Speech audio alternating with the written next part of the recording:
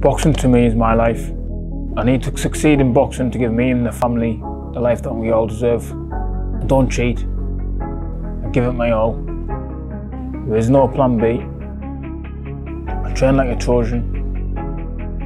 All my life, people have always doubted me and told me that I'll never get there. Told me that I'm dreaming, all that does is drive me. I've been brought up in the northeast. I was brought up in the rough part.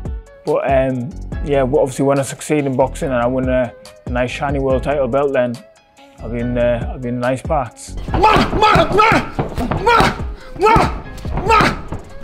I need to succeed. I must succeed. I will succeed.